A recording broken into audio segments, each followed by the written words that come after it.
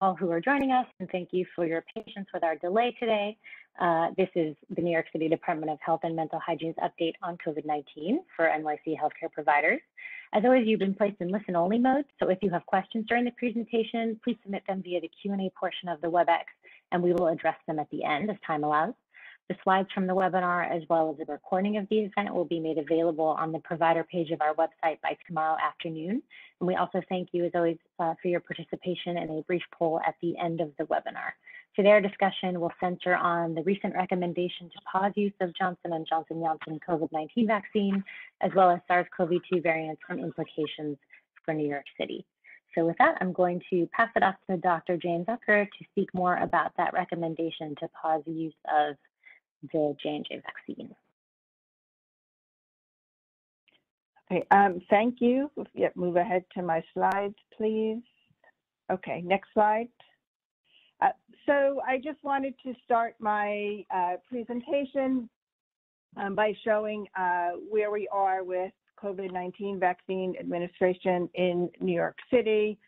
And this is data from yesterday, but what's really amazing is that today we're up over 5.5 million doses. There were over 100 million doses reported since yesterday.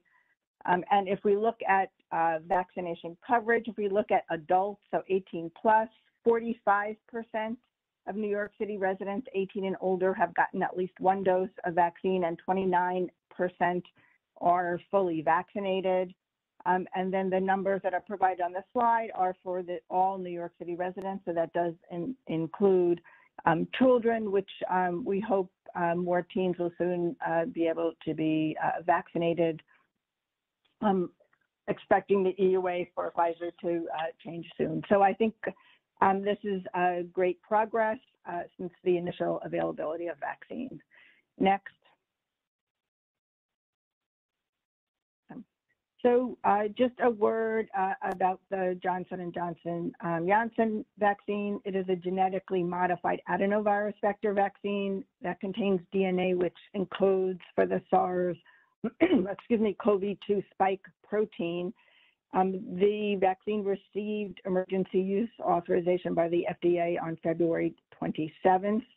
And through April 12th, there had been over 6.8 million doses of this vaccine administered in the United States. On April 13th, the CDC and FDA recommended a pause in use of this vaccine to investigate reports of a rare and severe type of blood clot in 6 individuals who had received this vaccine. The cases have been reported through the Vaccine Adverse Events Reporting System, better known as VAERS, really from toward the end of March through early April. And in response to the CDC and FDA announcement, the health department sent out a notice to providers and facilities who had this vaccine to pause its use during this while the review process was starting. The following day, on April 14th, the Advisory Committee on Immunization Practices met to review these cases and assess their significance.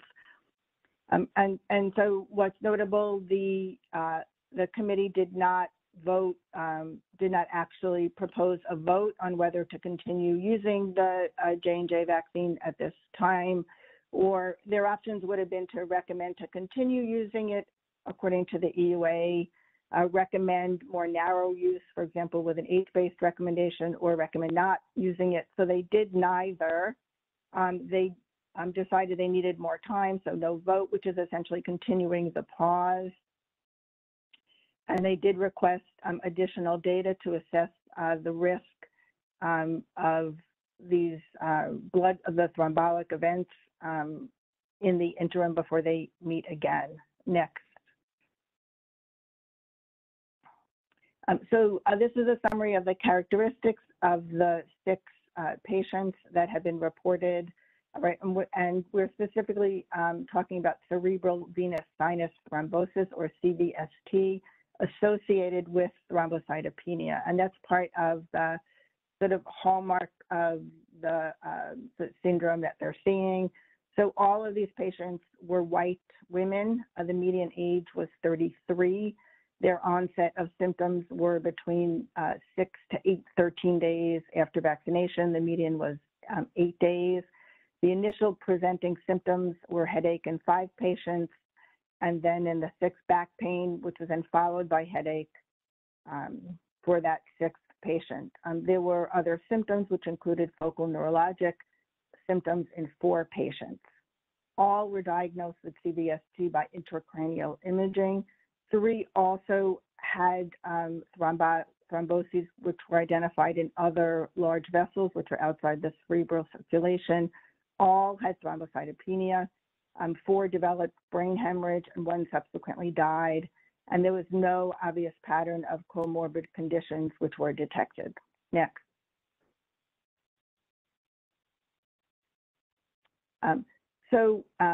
These reports of thrombotic events with the J&J Janssen vaccine are similar to reports of similar events after receipt of the AstraZeneca vaccine, which were reported in Europe. Both of these vaccines are adenovirus vector vaccines coding the SARS-CoV-2 spike protein, but just to point out the difference, the J&J vaccine is a human, non-replicating human adenovirus vector, while the AstraZeneca uses a chimpanzee adenovirus vector. Studies of patients with immune thrombotic thrombocytopenia after the AstraZeneca vaccine in Europe suggest that these events may be associated with platelet activating antibodies, specifically against platelet factor 4. And so as with heparin-induced thrombocytopenia, heparin should be avoided in these patients with possible vaccine-associated immune thrombotic thrombocytopenia unless testing is for these antibodies are negative. And I will say that this was part of the concern and the reason for the pause because the syndrome may not be readily recognized, and usual treatment would be with heparin.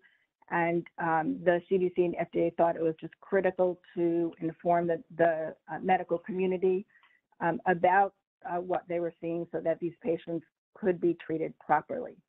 So the treatment recommendations are to use non-heparin anticoagulants, high-dose intravenous immune globulin, and a consultation with hematologists. Hematology specialists are strongly recommended.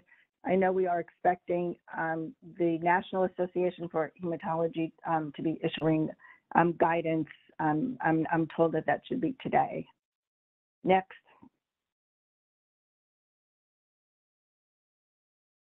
So these are the key steps for providers.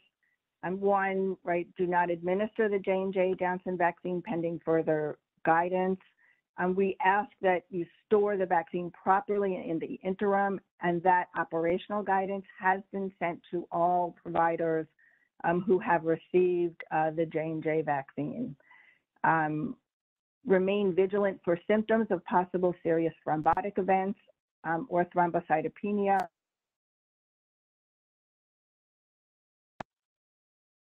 J&J COVID-19 vaccine recipients.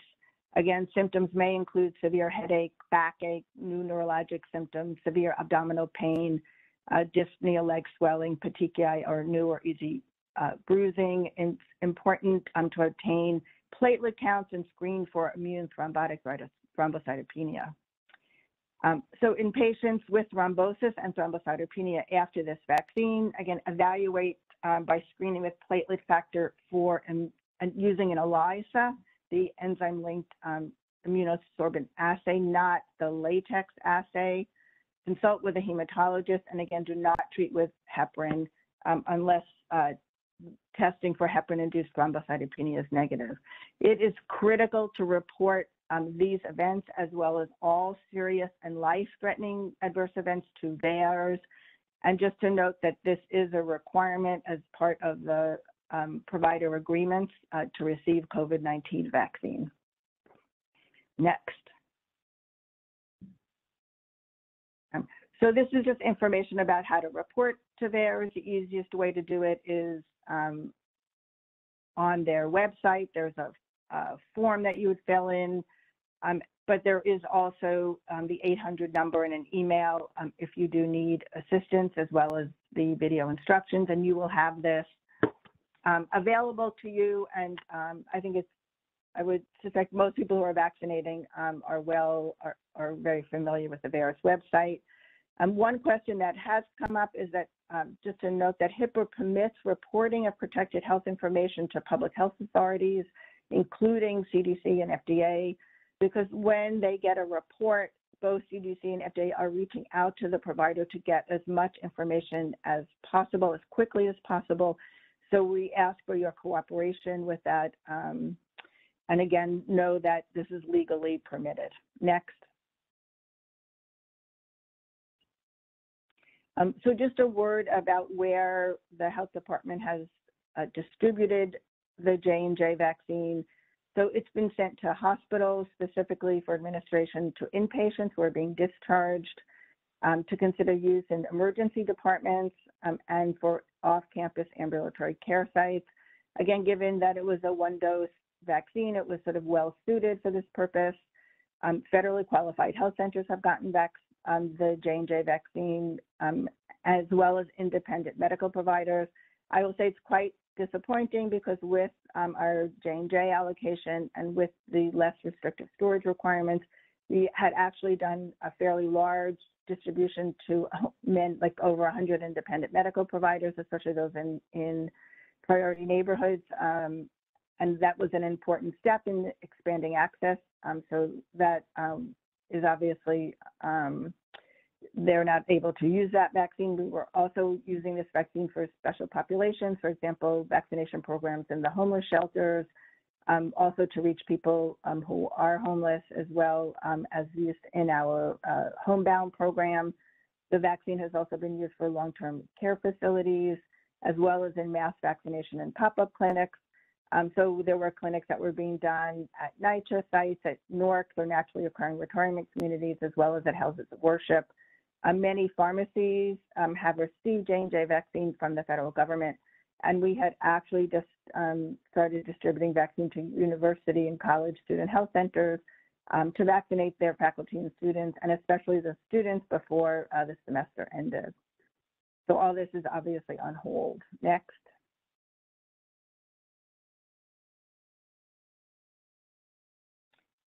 So obviously all our shipments of the vaccine, because we did have orders in with CDC, those are on hold, and we're unable to place any new orders until the pause would be lifted.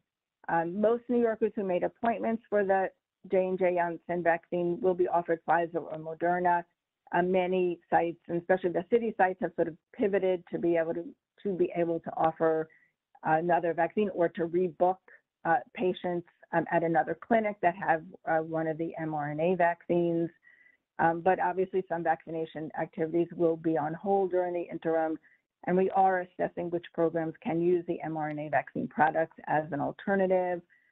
Specifically, we will be able to move forward with our homebound program using the Moderna vaccine, as well as some of the other more limited programs. But of course, we are limited by available supply, both for Pfizer and Moderna, and we're not able to send another vaccine to all of those providers who had received the J&J vaccine. Next. So just to touch on a few other updates, in New York State, all residents 16 years of age and older are now eligible for COVID-19 vaccination. We still ask you to prioritize your patients who are 65 and older and people with underlying medical conditions, as they are at increased risk for severe COVID-19 if they did get infection. For people who are 16 or 17, Pfizer vaccine is the only currently approved product. If they're going to a city site or not getting vaccinated by their regular provider, they will need identification to verify they're at least 16 or have their parent or guardian present to attest. To this, the state is requiring parent or guardian consent at the time of vaccinations, and this needs to be done either in person or can be done via telephone. And more information about the eligibility criteria is provided on that link. Thank you. Next slide. Sorry, we have one more, I believe. So just the other update, just to give you information about the real world interim estimates of effectiveness.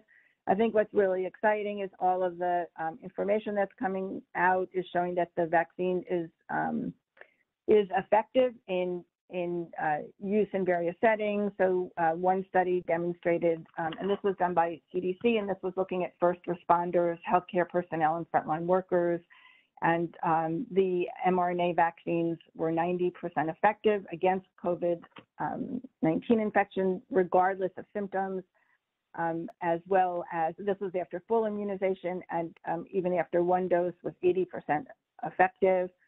Israel, they've published a case control study showing that 2-dose effectiveness after the Pfizer mRNA vaccine was 87% effective against hospitalization and 92% effective against severe disease. And the effectiveness in preventing COVID-19 associated death was 72%. And in England, there was an observational analysis which showed a 42% reduction in hospitalization among patients age 80 and older who had received their first dose of the Pfizer vaccine. So all good news coming out of use of the vaccine in multiple settings. Next. So this is really, I want to ask everyone's help on the call, all of the providers. We hear over and over again, that people want to hear from their medical providers. This has come out of various health opinion poll surveys, and we know from other vaccination programs that the most critical sort of factor for someone agreeing to get a vaccine is a strong provider recommendation, and so that's where we need your help. For facilities that have received vaccines, schedule your patients for vaccination. Again, prioritize all those who are age 65 and older. For facilities that haven't received vaccine yet or are not planning to receive vaccine, you can still play an important role by helping your patients to make appointments. And those can either be done online at the New York City Vaccine Finder or at the 877-VAX for NYC phone number. I will say that obviously it had been difficult to get appointments earlier on, but there are appointments that are readily available, and that should no longer be sort of the rate limiting step for your patients to get vaccinated. Next, I think that was, so this is just summary slide to end my presentation. So again, out of caution, use of the J&J vaccine was paused promptly when the thrombotic events were identified so that there can be an investigation. The risk for those who may have already received this vaccine is very low. And then there have been no reports of CVST with thrombocytopenia among the more than 180 million recipients of either of the mRNA vaccines.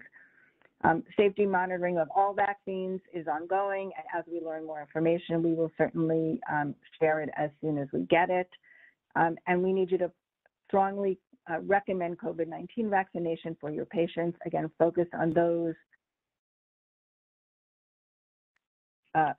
for severe disease. And I will stop there.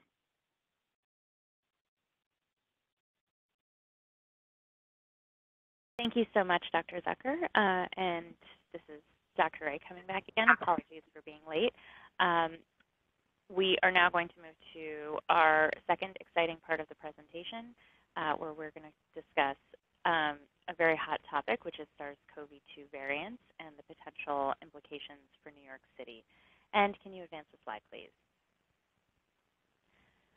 So just as a little bit of background before we get our primary speakers in, so SARS-CoV-2 is a virus that mutates regularly, changes in its genome, which results in variants are expected. After emerging, some variants will persist, some will disappear. We don't know 100% why some persist. But one of the common theories is that some viruses may have an evolutionary advantage, particularly increased transmissibility, so that if a virus can infect more people, it is more likely to survive or is, and might overtake a virus that does not infect as many. We have just a couple terms here for you from the CDC. A variant of concern is a variant that has one or more concerning characteristics. That'll be changes in receptor binding, reduced neutralization by vaccine or prior infection-related antibodies, reduced efficacy or treatment efficacy, increased transmissibility or disease severity, diagnostic test detection failure, and those are all concerning practical ways in which a variant, which we use to classify a variant. Variants of interest are contain genetic markers that have been associated with those concerning characteristics, but we don't have evidence yet to show that that variant actually has the same clinical impact, though it is likely in variants of high consequence have clear evidence that prevention measures or medical countermeasures have significantly reduced effectiveness against them.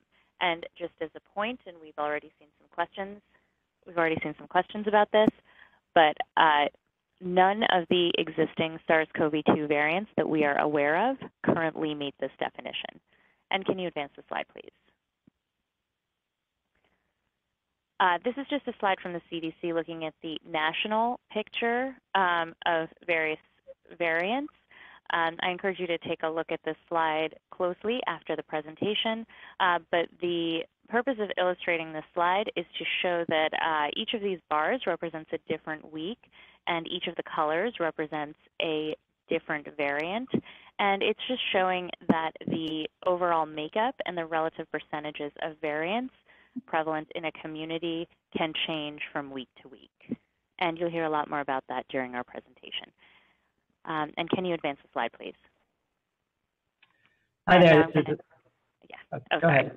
Go ahead, Dr. Hughes. I was just going to say now we're going to hear about whole genome sequencing from Dr. Scott Hughes from the New York City. Hi there, I'm Scott. Can everybody hear me okay? If you can't, just say something in the chat and I'll try to speak more clearly and loudly. This is a picture of our old building, circa 1960. Hopefully we'll be moving to a new building, COVID permitting, in the next few years.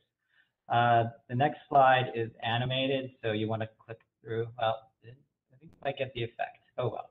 So anyway, there's been a lot of stories about variants of concern, variants, mutants. This slide here was supposed to go along with a lot of other articles that were appearing. But you can see there's 650 million results from Google. So this is more than Kim Kardashian, actually.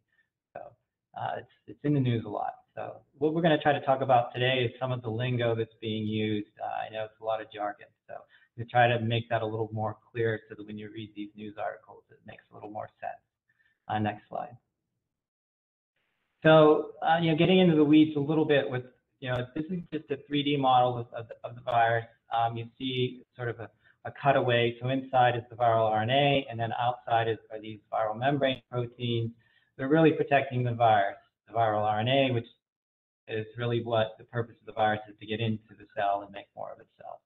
So the sort of magenta pinkish proteins, the spike proteins, the S gene proteins that they're commonly referred to, that's how the virus latches itself onto the cell.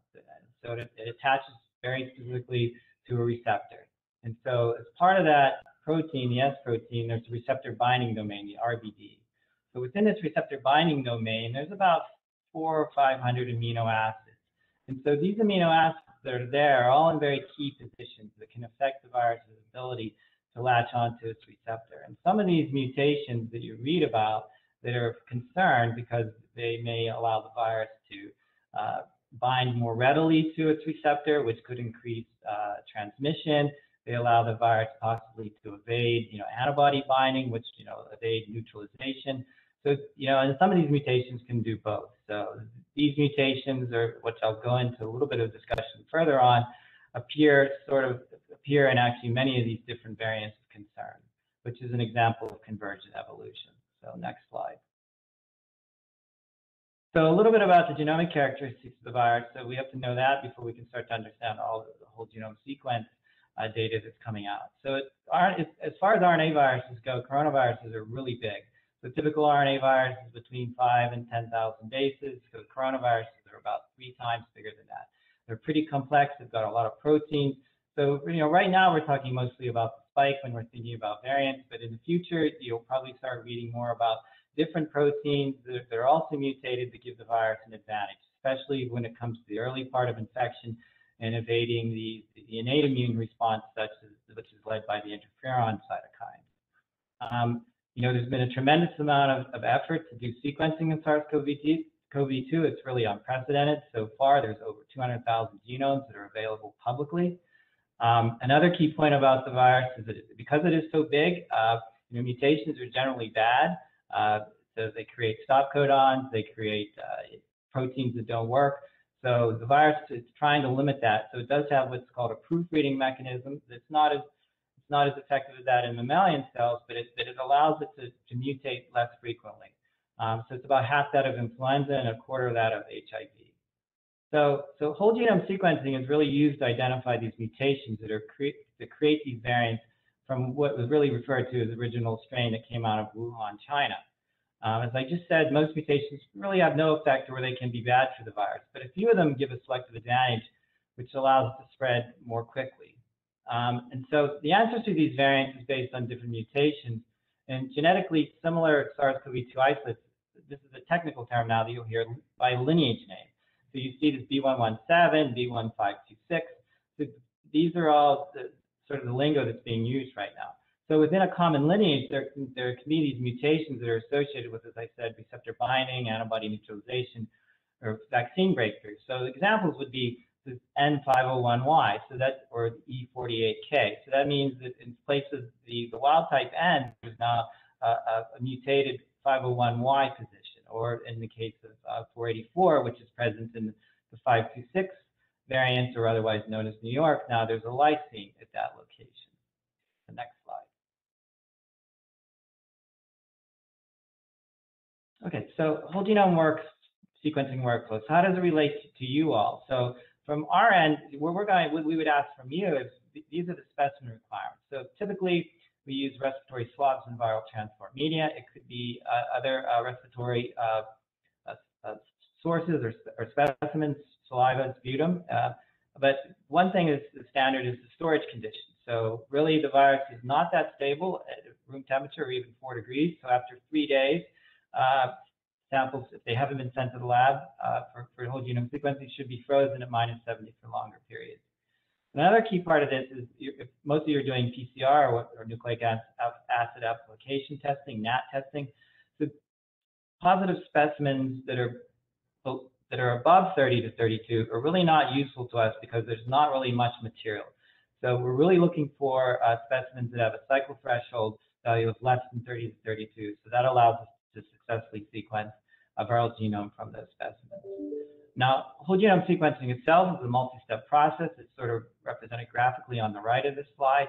So when we receive the specimen, we have to do an extraction to get the RNA out of the specimen. We have to do some technical things with regards to the whole genome sequencing process. It goes onto an expensive instrument, and that can take a matter of hours or days. And then there's a very complicated bioinformatics process. You're getting millions and millions of pieces of data that need to be stitched together and into a coherent picture. So, as I said, it's a multi-step process. It can take as much as a week. There are new methodologies that are reducing this workflow to as little as 2 or 3 days. So a quick fact, there's a company called Oxford Nanopore. They make a device called the MinION. So it's spelled like minion. So if you type in Google it, you'll come up with a picture of the minions. But if you search a little deeper, you'll find the MinION. And it could actually fit on a palm of a hand. So this is the next generation of sequencing technology. So regardless, sequencing is very expensive. So this is not something that most facilities will take up. A run, whether you do 1 specimen or 40 specimens, is still going to cost you almost $4,000. So you can imagine doing even 100 specimens a week. That starts to add up. Now the bioinformatics part, this really does take a trained bioinformatician. It also requires computer scientists. There's a lot that goes on with this. They're using these open source and locally developed software tools And so this all comes together, and what the lingo is pipeline. So you run your sequence through a pipeline, and out comes, sort of an analysis of the sequence to say you have mutations in X, Y, or Z genes. Another tool that's used that's actually very important is called pangolin, which kind of play on words because pangolins were actually originally thought to be the source of SARS from animals to humans. But this stands for phylogenetic assignment of named global outbreak lineages. But anyway, this is an open source tool that's used to assign these lineage names, these very complicated B1526. Now, this is a key thing to note here. Pangolin is updated based on new data, so it's like based on machine learning. So what you thought was your B1526 today, next week, based on a new update, the software tool could become B1526.2. So it may not be the same virus, it may not even have the same characteristics, but phylogenetically, this is how it's being assigned. So the next slide. So before I move on to some of the, showing you examples of phylogenetic trees, none of this could be possible without really this overwhelming and phenomenal global effort, collaborative effort between two major organizations networks. So the first is GISAID. It actually started in 2008, and it stands for Global Initiative on Sharing Avian Influenza Data. So there's a little bit of controversy whether it's GISAID or GISAID, GIF for GIF, but I think because it's global, it should be GISAID. So this is a public domain initiative. Like I said, it was established in 2008. And so this sort of site allows us to put our raw sequencing data or our consensus genome sequencing data on it so that then it's publicly available for other researchers to look at. So if you're generally speaking, from a scientific perspective, if you're doing sequencing, you should make it available to the rest of the world. So a lot of key insights were determined based on that publicly available data. Next slide. So if you were to go on to GISAID and you would just see, basically genomic sequence, ATG, CTG, it really wouldn't make any sense. So to make sense of it visually, we use NextStrain. So again, this is a global collaboration. It provides an open source, analytic and visualization tools to really allow us to start to learn more about the virus. So in our case, we can take our PHL data that we sequence here and match it up against the global GISAID data and see how, so you can see on the right there's an example of the spread of the virus, these different lineages, going around the world. And then there's also an example of a phylogenetic tree, which I'm going to show you on the next slide.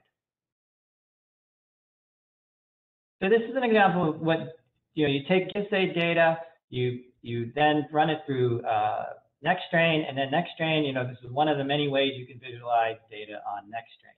So this is an example of a phylogenetic tree. So it's over time. The far left is the beginning of the pandemic till current times on the far right. Each one of these branches represents what is sort of the backbone of what's going on worldwide. And then the little dots, the purple and orange and so on dots, those represent unique New York City sequences that are on GISAID. So as you can see at the beginning of the outbreak, there were many cases that were being sequenced.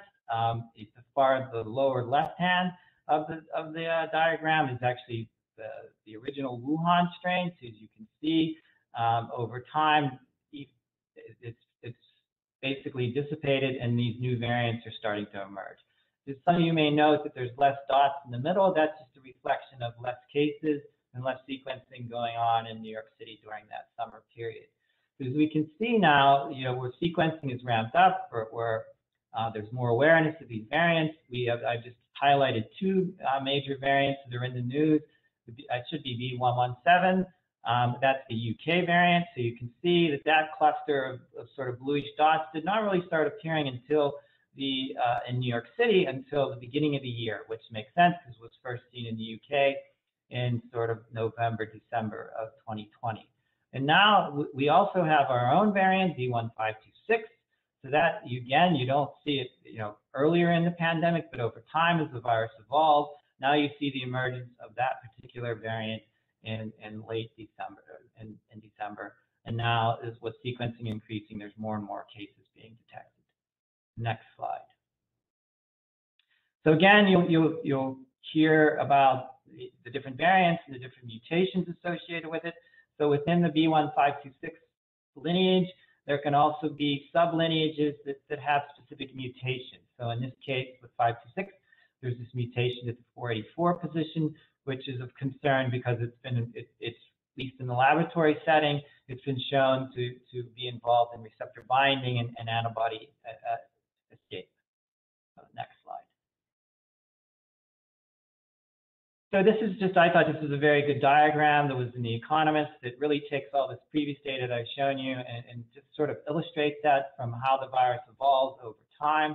So you have this A lineage, which is originally started in China, and now you see the emergence of the B lineage in Europe. So if you remember back in March, there was, there's a new strain emerging because of this D614G. So that gave rise to really the predominant strain that we see now in the West. And with this B1 now starting to evolve throughout the world, you have B117, B1526, and so in B1351. So these mutations, if you look at the little boxes there, the red boxes indicate the 484 mutation and the sort of greenish teal color, the 501 mutation. And you see throughout the diagram that even though these viruses are diverging, many of them contain the same mutations, and some of them are actually contain both. So that's really concerning for us. So that's why we continue to do sequencing to really stay ahead of what's going on. And I will say that a lot of these mutations were predicted months ago in the laboratory. Next slide.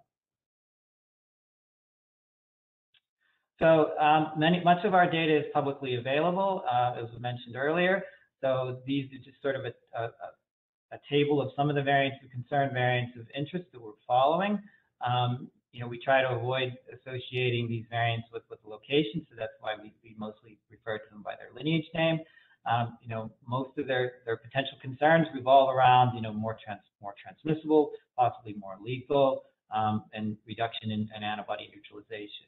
So, and then just on the right is a link to publicly available data that we publish weekly from the New York City Department of Health. Next slide.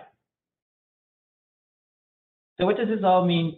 What does this mean to you all? So initially there was concern within the public health world because we were not even able to share necessarily some of this data with our internal agency partners due to Centers for Medicare and Medicaid CMS guidelines. We're all highly regulated, CLEP in New York State, CLIA in the rest of the nation. So there was recently CMS is exercising enforcement discretion.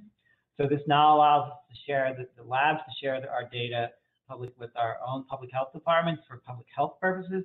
It does not allow us to share the data back with the providers, the submitters. And part of this is because these assays have not been clinically validated. So one of the things that I mentioned a little bit earlier was with Pangolin. So Pangolin is, an international consortium of software scientists, and so they're not really as interested in CLIA and CLEP regulations as we are.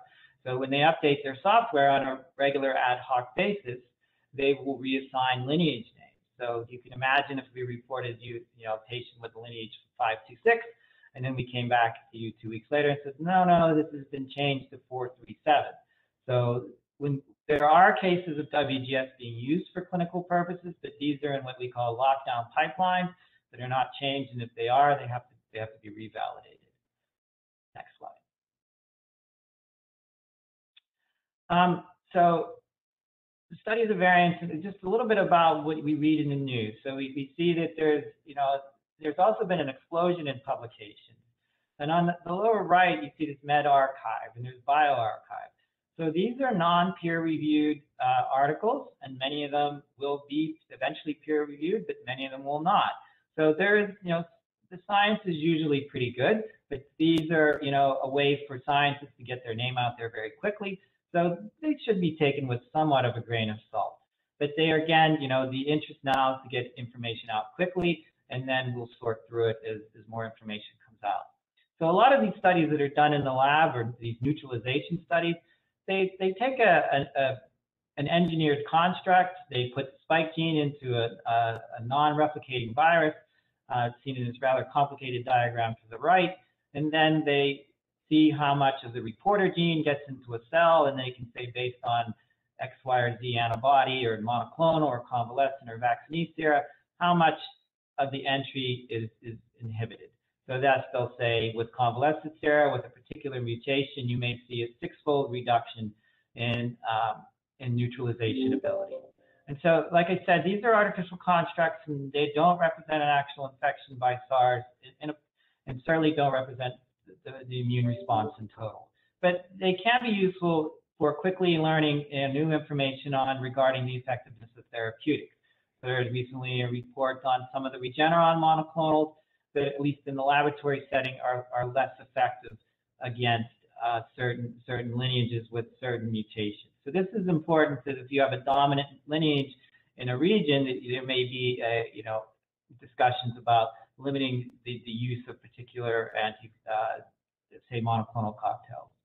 And more recently, there's rather large studies going on now throughout the world, but we're now starting to get more data with regard to vaccine breakthrough. So there's more to come on this. Next slide. So really, to summarize, as has been said, the SARS-CoV-2 mutations will continue to happen, but more real-world data is really needed to determine the impact of the mutations and the associated variants of concern, and what effect they'll have on vaccines and therapeutics. The other thing to note is, as I said, WGS is costly, it's a time-consuming process.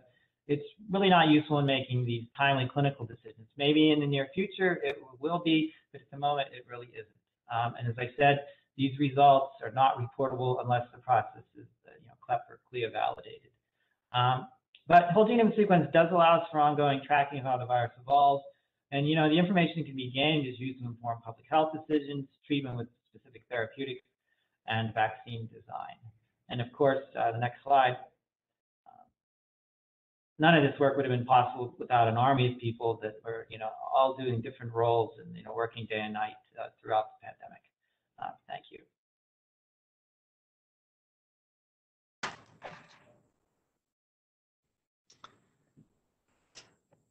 Okay. Hello. Should I go now? This is Annie. Can you hear me? Yep. Yes, please, Dr. Fine. Thank you. We're very excited for your presentation. Okay, great. Okay, thank you so much. Yeah, and what I'm going to talk about, it really leads very nicely off of what Scott just presented about variant science of all these variants circulating globally and in New York City. So you can go to the next slide. I'm going to talk about the epidemiology of these variants so far. So, and I'm going to skip through some things that repeat some of what Scott just presented. So the variants that we are most concerned about in New York City right now include B.1.1.7, which is a variant of concern and is known to be more transmissible and to cause more severe disease. Also B.1.526, which is the predominant variant in New York City right now, although it has stabilized over the last few weeks. And that is classified as a variant of interest, and may be more transmissible. There's no definitive evidence of this yet, except for its rapid rise. The rapid rise may be due to it having taken advantage of certain transmission opportunities, super spreader events, or it could be more transmissible. We still don't know for sure. And then we don't know yet whether it causes more severe disease. That is under study right now, and I'm going to go into that a bit. And nor whether it evades immunity to previous infection or induced by vaccination. But both of those concerns have been raised by in vitro studies, which are what Scott was just talking about in the laboratory, decreased neutralization by antibodies of these variants of the B.1.526, especially with the E484K mutation, which is a subclade of that lineage. And then lastly, P1, which has been going up more recently and is now actually rising rather rapidly to about 2% of all the variants that have been circulating. And this one is also a variant of concern, has been shown to be more transmissible and also may evade immunity. Next slide. So what we do here in New York City is we are basically taking data that are hopefully relatively randomly selected and hopefully representative of the New York City population that has COVID-19. And the way that we do that is there are, since October 2020, all the SARS-CoV-2 isolates that have been received by the public health laboratory that meet technical criteria, which include a cycle threshold of under 31, I believe, though Scott can correct me if that's not correct. They have undergone whole genome sequencing at our public health lab. So that's been extremely helpful. And the public health laboratory receives specimens from 9 rapid express testing sites, otherwise known as quickie labs, also from a few from shelters for unhoused persons, and another set of specimens from the Office of the Chief Medical Examiner. And then in addition to that, we have specimens that are submitted to the Pandemic Response Laboratory, which since February was ramped up quite quickly to be now sequencing a fairly large volume of specimens that meet their technical criteria. And those specimens come from health and hospitals outpatient sites, some inpatient sites, some mobile vans, and some emergency department admissions.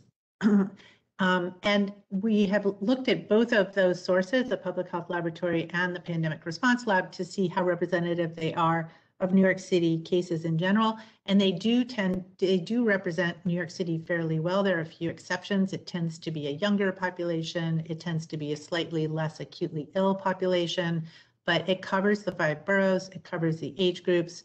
And so this set of specimens that are randomly selected at the Pandemic Response Lab, and all specimens tested at the submitted and diagnosed at the Public Health Lab are sent to the surveillance group, which is where I work, and we match it back to our surveillance database to try to understand the epidemiologic and clinical characteristics of these patients and to be able to examine the different variants.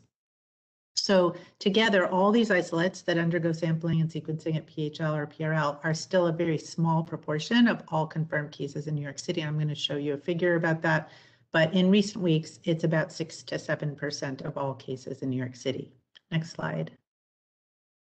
So this is a slide you can see of the total cases in New York City. We're still sequencing a very small percentage, about 3.2% overall since January, but in recent weeks, this has gone up to about 6%, which is a much better sample, and we do believe it's relatively representative. Next slide. So this is very similar to graphics that Scott showed, and you can see that here on the left are the proportions of different variants that have been found in this sample, which is just from the PHL or from the Pandemic Response Laboratory. And you can see the rapid rise of B117 in the purple. The dark green is the B1526, our New York City variant, with the E484K mutation, which is a mutation of concern because of its in vitro properties. And then the lighter green is the B1526 without the E484K mutation, and then smaller numbers of all the other variants. And on the right, you can just see a line for each individual variant, with the gray line being what was formerly known as maybe wild type or other. These are all the other sequences. The ones that were circulating more widely before have declined substantially. And you can see the rise of B117 and the other viruses that we're talking about today. Next slide. So really, as I mentioned, what we're trying to do is to integrate these data from whole genome sequencing with epidemiologic data so that we can make sense. Do these variants tend to cause more severe disease? Do they cause vaccine breakthrough? Do they cause reinfection? Do they cause infection among people who have been previously seropositive? And so what we're doing in order to do that is to match the data back to our surveillance database. And then we also match our surveillance database with the citywide immunization registry, as well as with the death registry. And these are done regularly. There are lags in all of the data. And because of the small number of sequenced viruses, we can't make really firm conclusions just now, but we are actively working on doing this and updating our data every week. So we are looking at things like the severity of outcome, We're looking at the secondary attack rate among close contacts and also across the different variants. And all these studies, as I mentioned, are ongoing. Next slide.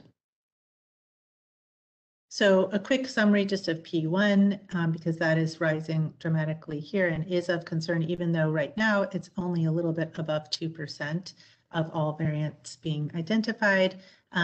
So far we've got about 66 P1 isolates that have been identified in New York City among New York City residents since the beginning of January. And among those, 2 were possible reinfections, which means the first positive was more than 90 days prior to the sequenced P1 specimen collection. And then none of these 66 had previous known antibody positivity, nor were any of them full or partial vaccine breakthroughs. None had received a full dose of vaccine and then gone 2 weeks afterwards to generate vaccine immunity. 2 of the P1 cases had been hospitalized and there had been no deaths. The age breakdown is mostly in the young adult age group, pretty similar to what we're seeing citywide. Next slide. And then these are just some maps that show the proportion of sequenced cases by selected variants. So for example, of all sequenced viruses, what proportion were B1526 on the left, geographically across all the MOD-ZICTAs in New York City, the zip codes. And you can see that B1526 is really spread fairly widely through the city, but is more concentrated in the Bronx and then in some parts of Queens. And then B117 on the right, the darker colors have the higher proportion of B117, and it's also spread pretty widely through the city. And I think that might be my last slide. Oh, just a summary slide. So overall, we know the number of variants of interest and concern are increasing in New York City, and an increasing proportion are variants of concern. We're actually up to about 80% now. B117 is increasingly common and probably expected to become more dominant in the coming weeks. B152, this should say 6, sorry, that's a typo. It's also common but stabilized, and P1 is rare but increasing. It's really too early for us to know how these variants will impact reinfection or vaccine effectiveness, but these are important questions, and I'm happy to take any questions. Sorry for going so close to the end. This is a huge team that worked on this too, so thanks to all my collaborators. Yes, thanks to you, Dr. Fine, and thanks to everybody else who was acknowledged in both presentations. I'm going to try to do one question from each topic because we don't have too much time for questions, but I know these are very interesting questions. Dr. Zucker, can you very quickly walk through what a healthcare provider should do if a patient comes and says, I just got the J&J Janssen vaccine a week ago, and I am worried that I might have symptoms of a clot?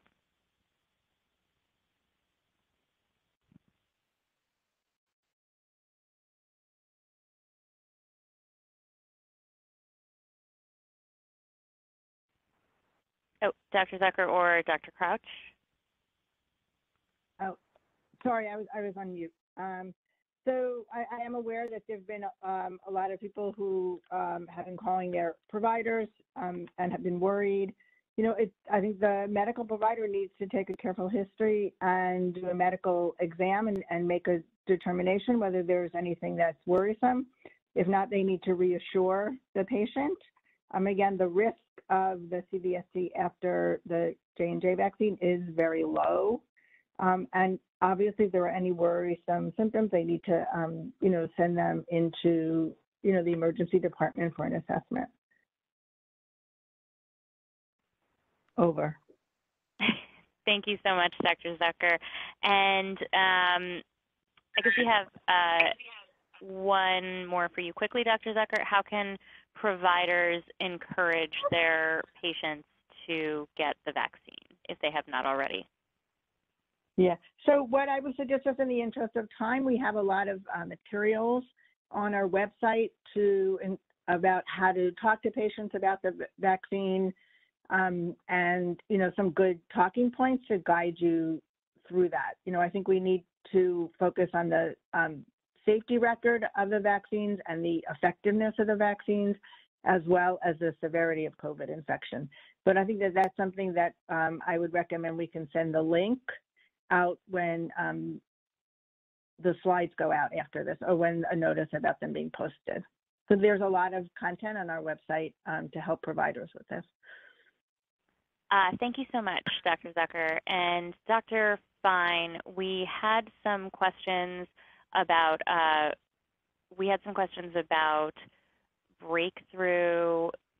vaccine breakthroughs in COVID infections and what we know about that in New York City.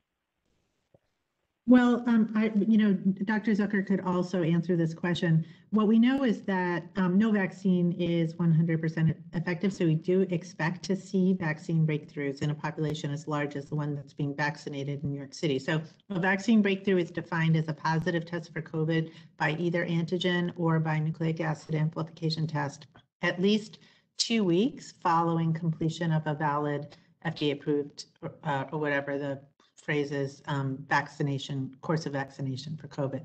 So, so we are seeing them. We are seeing vaccine breakthroughs reported, not unexpectedly.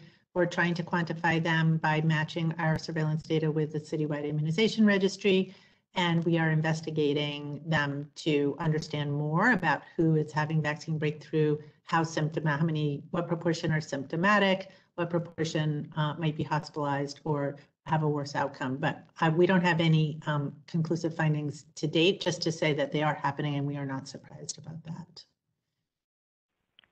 Thank you, Dr. Fine. And since we are over time, I'll do one more quick question, which is for Dr. Hughes about, is there a test that we have to look at, where we can test whether the vaccine is effective or whether someone is immune to COVID?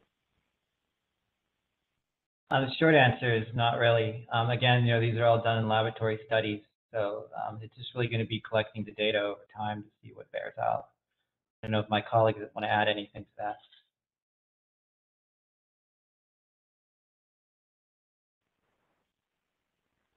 All right. Oh, sorry. Did we want to add more? I think that is, we are 3 minutes over. So thank you everyone for joining us today. That was a bunch of really, really excellent presentations. As a reminder, the webinar will be available on our provider webpage. If you go to nyc.gov/health/coronavirus and go to the section for providers, there's a lot of good information there. At the bottom, there is a section for webinars, and the slides and the video of this presentation will be available. Allie, when is the next one of these? Our next webinar will be in 4 weeks on Friday. That should say May 14th. It'll be from 1 to 2 p.m. And the link for registration will be up on the website that Dr. Ray just referenced. Thank you. Thank you so much, everyone.